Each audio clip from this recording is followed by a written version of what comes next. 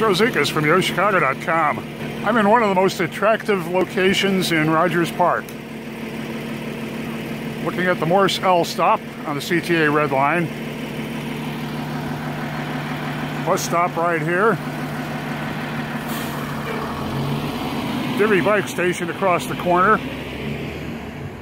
In the Glenwood Arts District with a string of locally owned restaurants, small theaters, shops.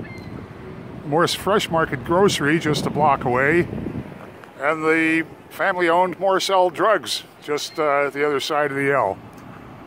I'm headed across the street to tour a studio apartment at Reside on Morse. I've just walked into Unit 204 on the one side of Reside on Morse, one of several studio layouts in the building. There's a coat closet off to your right with additional shelving. Air conditioning unit. 2 windows, one in the kitchen,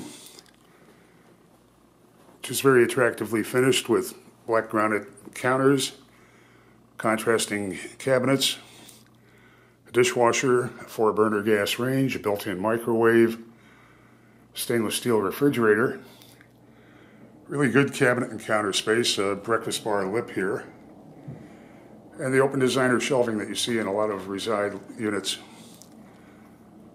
There's an additional closet in the living area, also with hanging space and shelving. And then a third closet with double hanging as you head toward the very attractively tiled and updated bath.